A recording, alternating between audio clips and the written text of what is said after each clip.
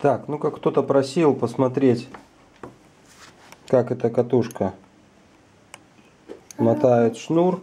Ага, да. Да, у меня тут помощница сегодня со мной. Значит, собственно говоря, сейчас вы увидите, каким образом я мотаю. Берем непосредственно бобину со шнуром, пропускаем, отматываем немного шнура. Шнур кладем сюда. Да. Пропускаем через книжки. Правильно, Лиза. Так. Пропускаем это через книжки. Да. Ну, здесь у меня стоит измерительный приборчик. Да. Так, я его на линейку закрепил. Да, на линейку. На линейку, да. Да. Ну, обычно перед началом проверяю, в какую сторону мотать. Значит, все правильно. Идут. Все здесь у меня на нуле. Сейчас привяжем шнур к катушке. Да. Непосредственно к шпуле.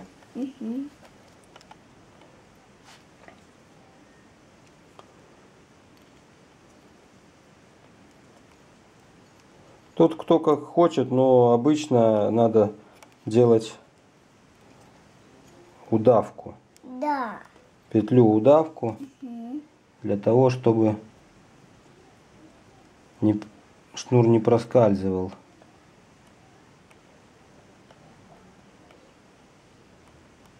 Шнур я взял, кстати, не показал, вот этот. Да. Piscifun LUNKER 006.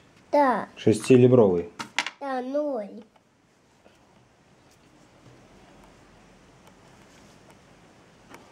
Честно говоря, самому интересно, сколько же его войдет в эту шпулю.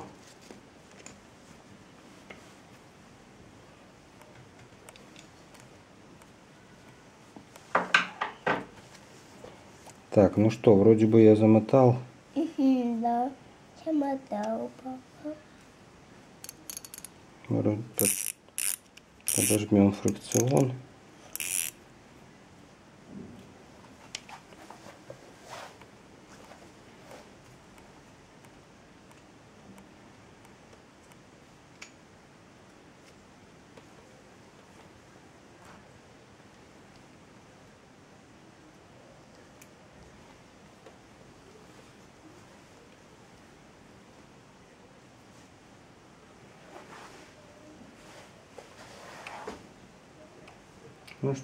Создаем натяжение и вращаем. А идут буквы идут. Буквы? Да, да буквы идут. Они так идут. Сейчас вводим.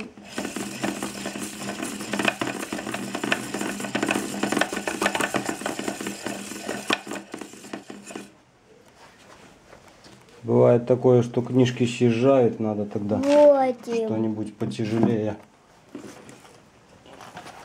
на них положить.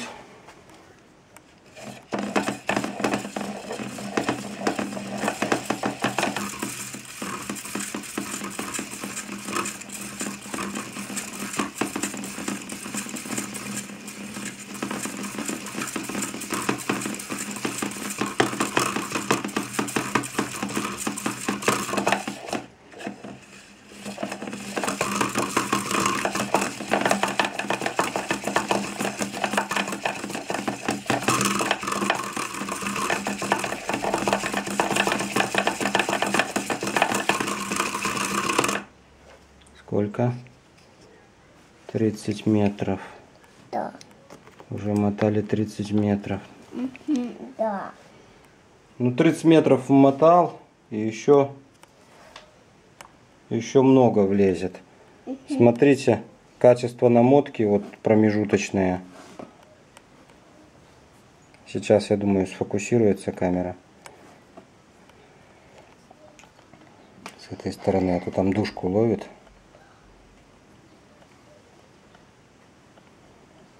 Не хочет фокусироваться. Ну давай мой палец лови.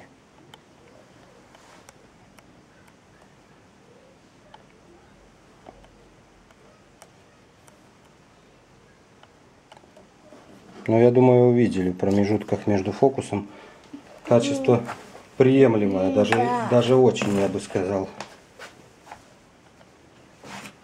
Я бы сказал, даже очень. В принципе, меня пока устраивает такая намотка.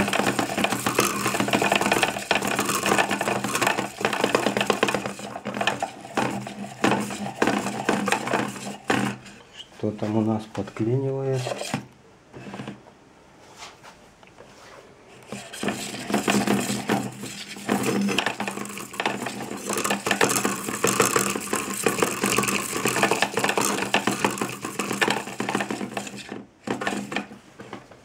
Ну вот, уже 46 метров намоталось.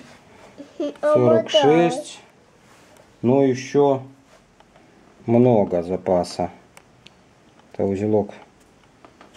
Я его аккуратно потом отрежу. А я, видишь, я думал, его закроет.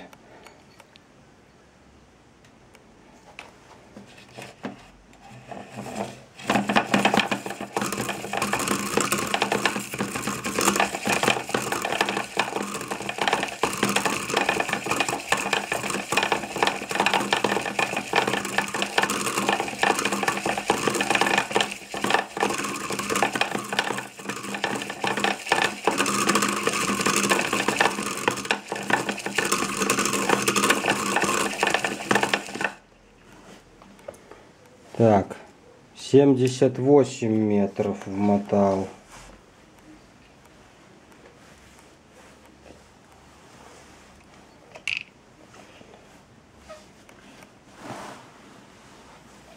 Ну, я думаю, что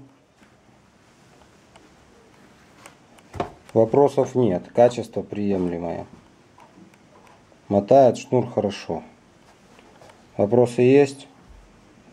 Вопросов нет. Спасибо всем за внимание. Я уже домотаю дальше сам.